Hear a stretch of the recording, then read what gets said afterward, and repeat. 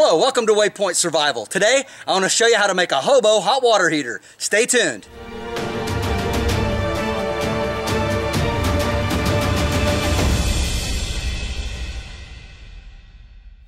So the first thing that you're going to need to make this hobo hot water heater is you're going to need a can of some sort.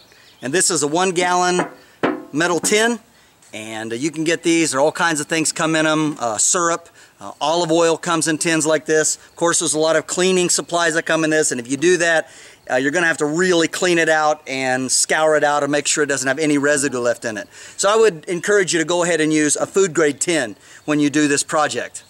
Of course, if you're a hobo, you're going to have to go with whatever tin you can find. So you're just going to have to scour it out thoroughly with sand and water and then make sure and burn it well in the fire. And that's what we're going to do next. We're going to put this in our fire and we're going to burn all of this, make sure it's really nice and hot and get rid of any residue and gases. Of course, always take the lid off.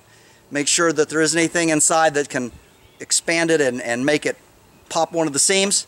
So let's do that right now. All right, so we've got our fire going here. And we're just going to kind of knock this apart a little bit, and we're just going to put it down here and let it get good and hot and let it do its thing. And when it's all burned off and feel like it's cleaned out all the insides, if there's any plastic lining or anything like that, of course I'll flip it over from time to time, but then we'll go ahead and remove it off the fire and scour it clean. And as you can see, we've got the tin in the fire, we've got the fire built up around it.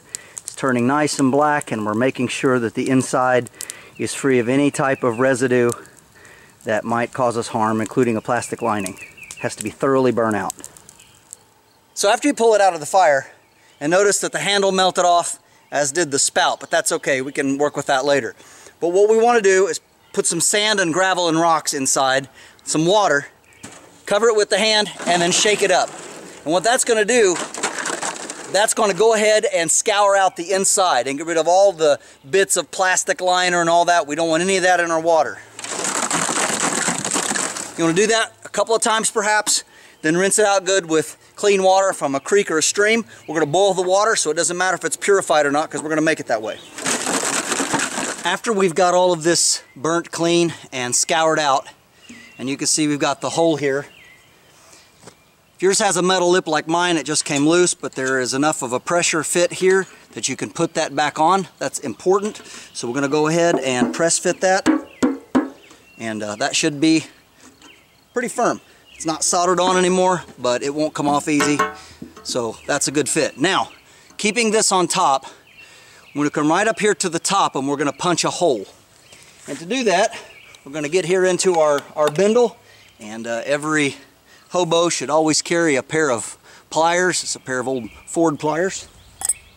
And of course a screwdriver of some kind. So we're going to use that right here in this corner. So if this is the hole, we're going to go on the very top because we want this up. We don't want it at the bottom like that. We want it up to the top.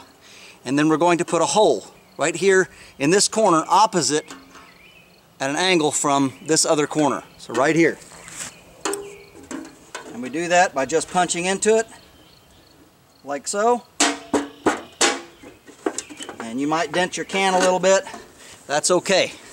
And there we have a hole. Now what we're going to do, we'll take the handle of our pliers, open it up, and we can wobble that hole out a little bigger.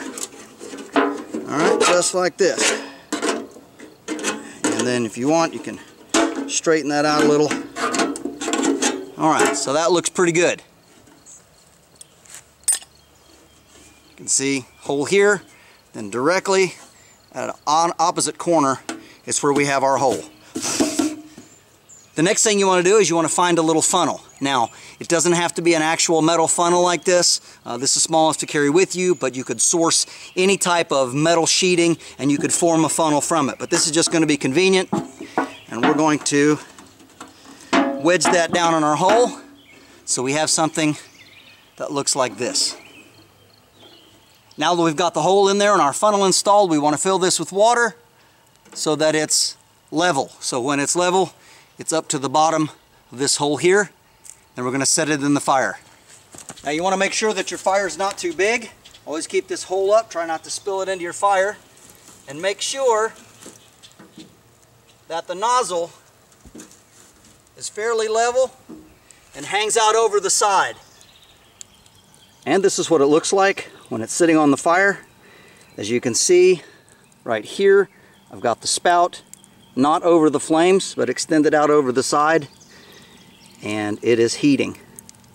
We just wait for it to start boiling and heat up.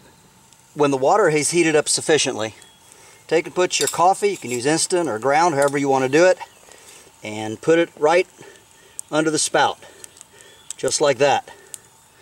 And if you're using your Stanley 2-cup cook set, it's a perfect height for this system, and it puts this spout right underneath where the water is going to come out.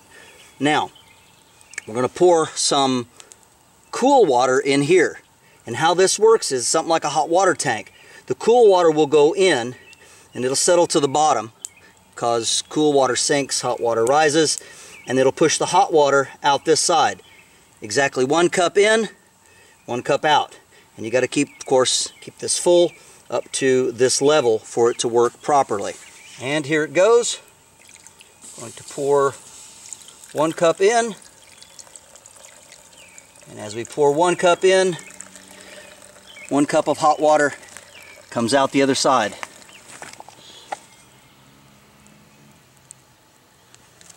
And just like that, you can have hot water for your hot coffee or hot chocolate or tea or whatever you wish. Enjoy a nice, good warm drink in the evening as you're settling in for the night. This is also great if you're around a campfire. You want to keep this going all night long if you've got someone staying up all evening. Just keep pouring water in one side and the hot water will come out the other. And once you get back to your camp or wherever you're going to start eating, you can take your insulated cup, and yes, this is the one that I cut into 2 pieces. I did go ahead and reattach the ring handle to it, so it gives me a nice coffee cup as well as a place to hang it in camp. And when you stack them back together, it does insulate very well. I have tested this out. And then you just pour your coffee right into your insulated cup. And boy, that's nice and black. All right. Now it's time for a nice strong cup of coffee. So the sun's going down. I hope you've enjoyed this video, and it's something you might be able to use at camp.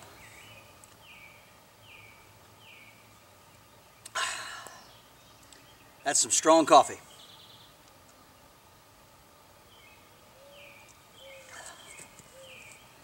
This is James Bender for Waypoint Survival. If you like this video, please give it a thumbs up. Also make sure and check out the links in the description box below.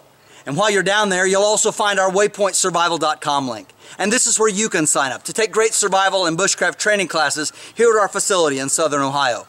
And if you haven't done so already, please subscribe to the channel. We'd really appreciate it. And when you do subscribe, make sure and press that bell button so that you can stay notified of all of our upcoming videos. And we'll talk to you next time.